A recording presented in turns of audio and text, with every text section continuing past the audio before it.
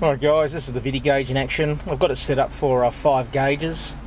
We've got the intake air temperature, RPM, manifold air pressure, throttle position, and air fuel ratio. For some reason it never goes under 14. It could be something in the way I've got it set up, not the Vidigauge itself, but the ECU is telling it, you know, what's going on.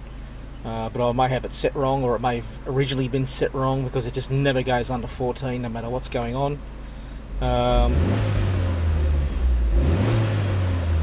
Before I actually tweaked anything with the boost, I never really saw anything over 100 and between 100 and 150. Now when I give it the boot, it goes right up into the, you know, like 210, 220, and just stays there until I back off in second, third, fourth gear. So booster's up. I wouldn't have a clue how much power it's making, but I'm torque steering in third gear. When I go over 100 kilometers an hour, it's still, you know, like pulling a little bit left and right. It's a bit unruly, but you know, it's always good to have that kind of power, I suppose.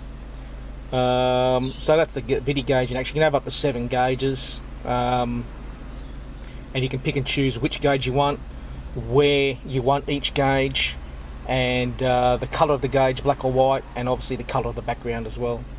But I've got it set up the way I like it. It's actually easy for me to read, and that's a bit of extra money too when you get the ECU.